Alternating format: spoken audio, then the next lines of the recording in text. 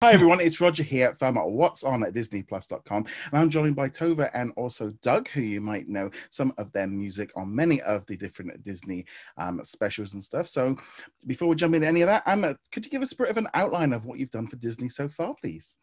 For Disney, we've done a couple of things. We worked on the Marvel Rising franchise.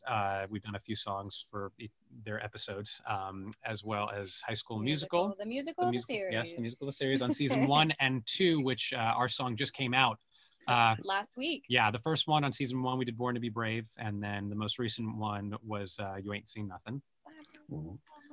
And we're also part of the new live action Disney Plus musical Sneakerella, which should be coming out soon, we hope. Yeah.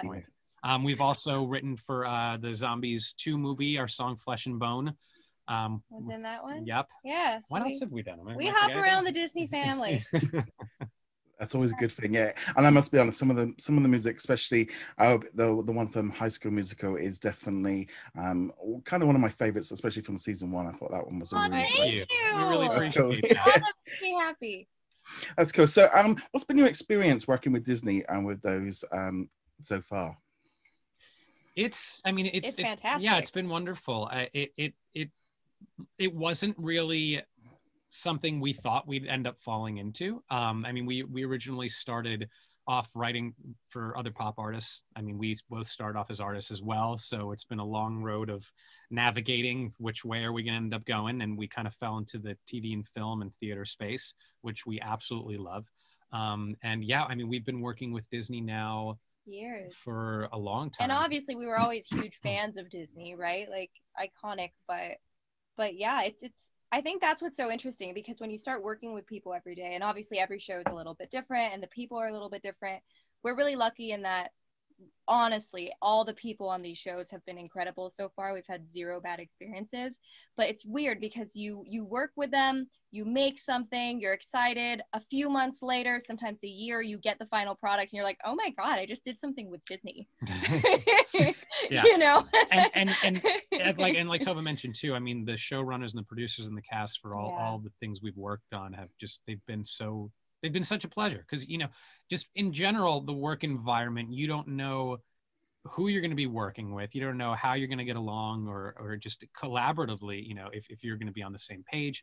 And we've struck gold as far as just the relationships go. Even a High School Musical, Tim Federle we loved him. He's great, and he was so kind enough to bring us back for season 2. And our good buddy Steve Vincent, who's over at the channel, has kind of played a role in each thing that we've done. And even on the Marvel stuff, Court Lane, who was head of Marvel Rising, SVP at the time. Yep. He became a friend of ours very quickly, and just everyone in the cast too. That's what's so great about what we do, especially coming from writing for artists. A lot of the cast members also have intentions of having their own artist career as well. Olivia Rodrigo is a great example of that. When we worked with her on High School Musical, it was crazy. 1 minute we're working with her, and then the next we see that she's the #1 artist in the world. As she should be. So it's really fun to be able to work with artists outside of Disney as well, and do co-writing sessions and stuff like that. So it's a really nice crossover, and it just kind of works out seamlessly. So. And kind of obviously, like you say, with the release of the latest episode of High School Musical, kind of seeing everyone's reaction to it, seeing it on YouTube and Spotify, and seeing the views and stuff and people's reactions. How does that feel? Oh, that's our favorite thing, right? So because as a songwriter, these are the moments when you see the response in the world. And it's funny because we talk about this sometimes when a song you did gets, let's say, 150 million views. It's really hard for the human brain to go, oh, that equals this many people in a box, so you don't really understand what that means. But it's just a number on a screen. It is. And unless you see your song performed somewhere and see a crowd, or what's so amazing now about things like what came out last week is everybody just kind of makes their own version. And I love that. That's literally, I'll send him. I'll be like, look at this TikTok. Look at this one. Oh my God. Yeah. I get so excited. Yeah. Yeah, I always find as well, like with the numbers of people, like the views, and I tend to think of it like stadiums or arenas, and you go, oh, that would have been in the stadium. Then I do the same thing. I have really bad like people to area ratio perception or depth perception, because I try to imagine, like, even so for our song Flesh and Bone, I mean, I think it's up to like 170 million on one video, and we check in on every now and then just for fun to see where it's at. And it's so hard for me to wrap my head around that many people. You can't. You're not supposed to. Yeah, so it's really cool. I guess sometimes it's hard to kind of realize, because we just go back to doing what we do. You know, after we're done with a project, we come back into our studio and we continue to work. So it's you know, we're kind of more on the behind the scenes kind of portion of it. But you know, those things like Tova mentioned, TikTok, I love TikTok. and even just, you know, the dance challenges and stuff that people are doing. That's our way to really kind of experience people experiencing it, which makes you feel like you're experiencing it. So yeah, thank God for the internet. Something we don't always say today. So I want to also ask, obviously you've been recently nominated for an Emmy. How does it feel to be nominated for that? Oh, it's awesome. I know it wasn't a Disney related thing we were nominated for, but it was still cool. It was still cool. Yeah, it was for The Other Side of Hollywood from Julie and the Phantoms on Netflix, which was directed by Kenny Ortega, and our buddy Cheyenne Jackson sang that one. And it was just, that whole experience was amazing. Probably one of our favorites. And again, just being so lucky with the cast and the crew and the choreography, the talent that's there. I mean, just getting to work with these insanely talented people, like visionaries. The song which got the Emmy, I don't think would have gotten to the place that it ended up in, which got the Emmy nomination. Yeah.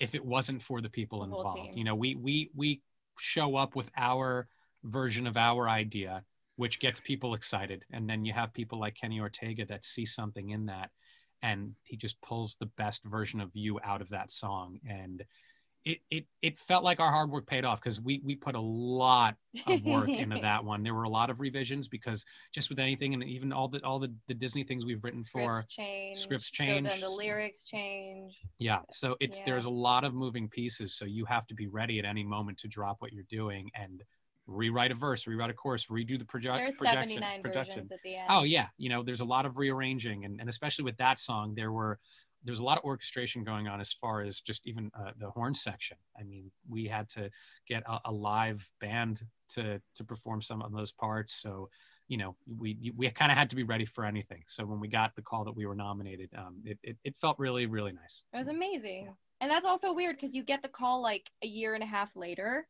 you know? Yeah. So it's kind of like, okay, you work, awesome. And then a few months later, a year later, it comes out and you're so excited again. Awesome. And then in this case, a few months later, 8-9 months, whatever it was, we get that call, and it was so exciting. Yeah. So how does kind of the creative process of kind of creating a song for like a show like High School Musical happen? We sit on the floor a lot, and I swear we do. We have this beautiful studio that we're in right now, and we, for some reason, love sitting on the floor, and we have a general idea when we get a song of what it needs to be about, which characters are singing it. We get the script for either, you know, the movie or the episode. We know what happens at the beginning, what happens at the end. Does something need to happen in this song verbally, where like a character changes something and the trajectory moves? So we get all that information. And then we'll get some musical references of like, oh, you know, they like this idea or this idea, whatever, musically. And then we'll sit on the floor, and then Doug will have his guitar, or he'll play around on piano, and we'll just sit there and bounce ideas and be like, well, what about this? Or maybe this is a title, or I like this melody. And then it's funny too, because if people kind of had a real inside, you know, behind the doors, view of what actually goes on when writing a song, you're basically just screaming noises for the first half hour or so, until, like, you know, we tend to start, what just kind of happens naturally is just kind of miming mouth shapes with like random melodies It that would kind of give come people out. anxiety. It would.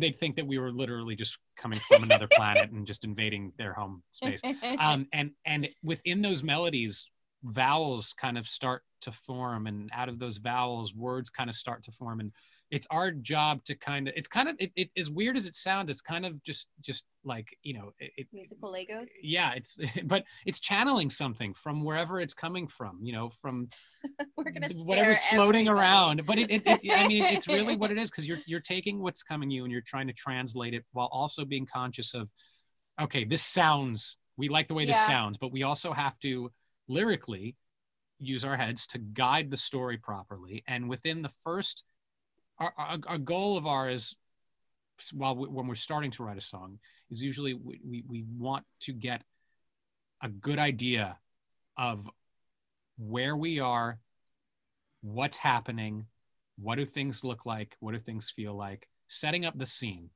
within the first 3 lines. And it seems very, it can either sound to people very easy or very challenging. It's kind of a mixture of it's not both. Really easy. It's not, but we've done it enough to where we've kind of gotten a grasp on how to get it done. But it's tricky. It's tricky because it has to sound good, it has to feel good, and it also has to explain really well where we are right now. Because if you go an entire verse without really saying anything, and then the chorus kicks in, the viewers, sure, they have, you know, with writing musicals, as opposed to listening to a song on the radio where you're kind of just listening to the artist's vision, their message. Start anywhere. Yeah, you can start anywhere. It's kind of their artistic expression. But with this, you're guiding a visual and a story that we've seen lead you up to this point. So we have to pick up where this story left off and really just drill the right messages in there at the right times. Otherwise, no one's going to know. It's not going to line up.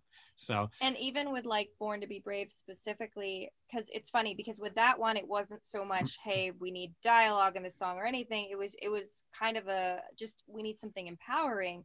But we knew what was happening in the script. We knew that even though Frankie was not the lead on that, right? The episode was around his character and about him, you know, going to the dance and not going, where's his date? So we knew that that was all going to be a buildup, and that song needed to like really respect what was happening in that moment and kind of be an anthem for it. So you kind of, but that also didn't even happen till later in the song. So it's right. So we have to lead up to it so it will work perfectly at that time, but we have to get there naturally. It's really fun. It is. And then after we write, you know, we kind of, we get all the lyrics and the melodies done, and then we go, you know, to my computer music machine, and we just start producing the track and arranging the music. And, you know, we kind of do everything in house, which is nice. And then we submit our demo, which is usually Tova and me both singing, whether it's a male vocal or female vocal, where we're singing those parts and layering all the harmonies. So it's like a gang of just the 2 of us. Which is also really hilarious to watch. And then, you know, we send that off. We get any notes, if any, and then after everything's all been approved and it goes up the chain, then we get the actors to record on it, and then the rest is the way it's what you see. Especially with Born to Be Brave, it's kind of such a big moment for that series, and just as general for like Disney Plus and Disney Channel shows. How did it feel kind of seeing everyone's reaction to that one? Oh, it was amazing. I mean, like we said, it's kind of our favorite part of the whole thing. I mean, I think between seeing the reactions and also seeing the final product on screen, that's always really exciting, because after we send the song off, depending on the project, I mean, sometimes for other projects, we've been there for some of the rehearsals, which has been really cool to kind of watch it unfold from the ground up. But a lot of times we send it off, we get the thumbs up after the actors record, and, you know, we've been in the studio with them. It's kind of taken a production from that point on, and we don't really see what's happening. We're already working on another project, so it's like months later that we'll get a cut back, a video edit, just to make sure that everything lines up, see if we need to adjust anything in the production or the mix and stuff like that, to where we first really get to see it. So we see it when it's almost completely done. So that's always really cool. We always get very nervous. We're like, oh God. Right before we hit play, Yeah, we're like, oh my God.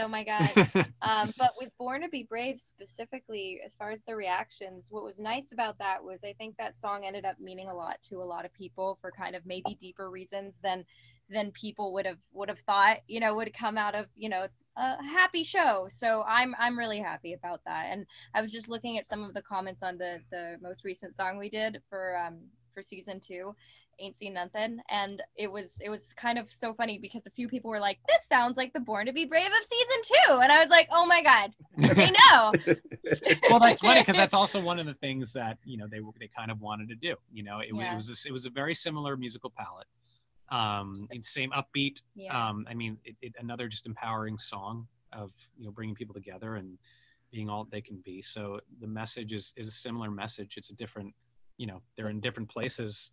This time everyone in the cast got a lead part, so that was cool. That was cool because it's a great cast. Yeah, and writing that one was particularly fun, I think, too, because every line in that song pertains to that particular character. So we didn't really write the stream of consciousness. We kind of wrote it very particular to the character that was, because we knew which character was going to be singing, which order, and then we kind of just decided, okay, this person's going to sing this line, so this has to say this. They're going to sing this. This has to say this. So even though the lines are very short, again, what we mentioned before is really being careful and choosing the right line to sound good, but to also say what that character needs to say at that moment. So that was what we had to do for that one. Yeah, it was definitely a highlight of the season so far. Now, I kind of want to shift gears a little bit and ask, if you could work on any Disney franchise right now, what music would you like to create for? Oh my God. Well, since you asked. we had, there's a passion project of ours that we've kind of been developing over some time now, which has been the backstory of Ursula from The Little Mermaid. Oh, lovely. And it's funny because everything's timing with everything. So you can get something in development and then you have to wait a minute if something else is happening in production or this or that. Not even on us, just even in the pipeline of Disney themselves, there's a lot happening. They're still waiting to release The Little Mermaid, so that has to happen before anything happens Little Mermaid related. But we saw Emma Stone, who just did Cruella. She posted something, I think, in an interview or something. And on Twitter or something that's recently, that was like, there needs to be a backstory of Ursula and what happened to her parents and this and that. We're like, yo, we have this. We've been working on it for like years. Wait, call us.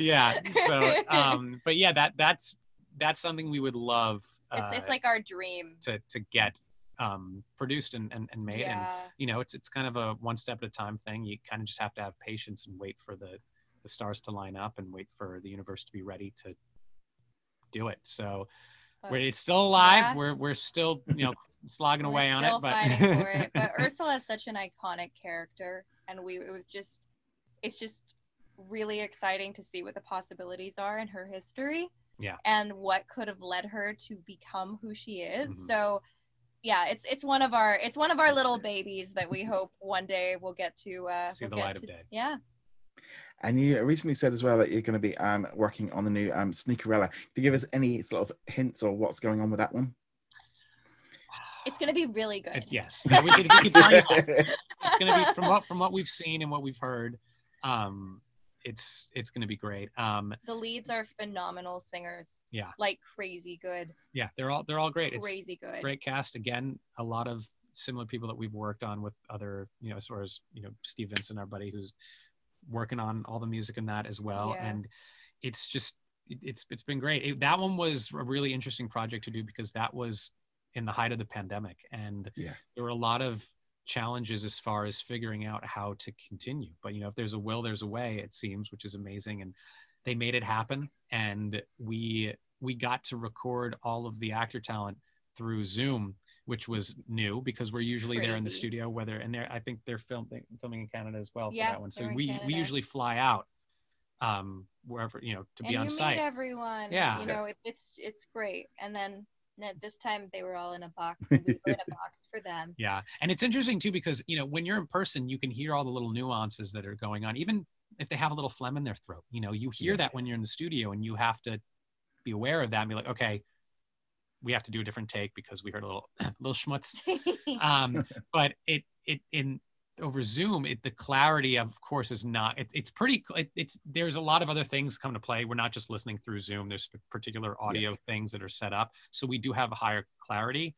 But there's still little things that like are impossible just due to technology restrictions to hear. So there are times where it's like, okay, we got to go back. We got to get them back and re-record one line. We have to fix this. So it wasn't difficult in the sense of, you know, people getting things done at the capacity they need. I mean, everyone's a pro. They're amazing, but it's just more of adjusting. Yeah, just dealing within the confines of remote technology and learning. That's a big thing, was just learning. But they pulled it off, and it looks, everything we've seen looks amazing. Yeah, and it looks just as good as it would have looked if there was no shutdown, which is pretty incredible, and just goes to show the talent behind these things. So yeah, that's always the cool thing of kind of keeping the momentum going, especially over the last 18 months, and just keeping that pipeline going. And so final question really, and this one's not necessarily about music, but what has been your personal favorite Disney Plus original so far? It's like choosing which children, which children, that's not even a proper sentence. Which child of heart? Children. Oh my God, that's so, you know what? I'm not gonna lie. Like, I think it is High School Musical, the musical, the series, because like, okay, the truth is, when we found out for the first time that we were on season 1, I freaked out. I was like, oh my God, it's High School Musical! Like, that's so cool. And you know, I mean, we all kind of like grew up with that, right? Like, that's such a thing. So to be a part of it, and then so I was excited, period, before seeing it. And then when I started watching it, I was like, I would probably watch this anyway for sure. Like, I think they did such a good job. I think the music is so good. And obviously, I mean, I'm super biased, right? It's just you're allowed to be. Yeah, you agree with me, don't you? I don't disagree with you. I don't because that also, every emotion that she just described, I felt the same thing. To me, it's almost impossible to choose, because to me, it's not just the song that we did. It's not just the franchise, or, you know, whatever it is. It's not only that one particular thing. To me, it's also the people that are involved that make it a great experience. That's true. I mean, and for us, just the privilege of being able to write a song that gets championed by all of these people involved with this gigantic Disney thing. itself. I mean, Disney is such a huge and iconic entity, and always will be, and kind of always has been. And it's just amazing how it's, you know, it stands the test of time, and for us to be part of it, and just to be able to experience the people that have been part of such huge things in the past before us, before we came in and had the privilege of being songwriters for these, you know, amazing projects. It's just, each one really has been a blessing, and the showrunners, the producer, director, choreographer, the cast, the musical supervisors, everyone from top to bottom has just been so wonderful to work with. And I don't think that that's something that's always the case in working environments. And, you know, it makes me feel just so grateful, especially, you know, not only that we get to do what we love, but we get to do it with people we love. So, oh, that's cute. I love that. It really, and listen, it's a lot of hard work. It's definitely a lot of hard work. There are moments where, you know, we have moments sometimes where like, oh my God, like, how are we gonna do this again? How are we gonna make something that is a thing, that was as good as the last thing we did? And because, you know, as creative people, we have our own insecurities, hoping that we, because you have to literally pull something out of thin air and turn one small idea into a huge musical number. And the story obviously starts with the writers, but the song starts with us. So there's a huge responsibility on our end to take their vision and put our spin on it, and then bring it back to where it lines up with the vision that they had. So for all the stars to line up every single time, you know, you have to be working with a team that you feel creative with, that you feel collaborative with, that you feel comfortable with. And everyone's just been great. So I know that was probably a very vague, long, drawn out answer, but yeah, it's all of them for me. I mean, each one just continues to surprise us. So it's on that note, guys, thank you very much for taking time out to speak to us today, and good luck with the Emmy nomination, and we shall see you guys soon. Thank you so much for having us. Thank you very much for watching this video. Make sure you go check us out over at whatsondisneyplus.com. Like, follow, and subscribe. Also, a huge thank you to all of our supporters over on Patreon and also on our YouTube channel memberships. And I shall see you guys in another video. Laters.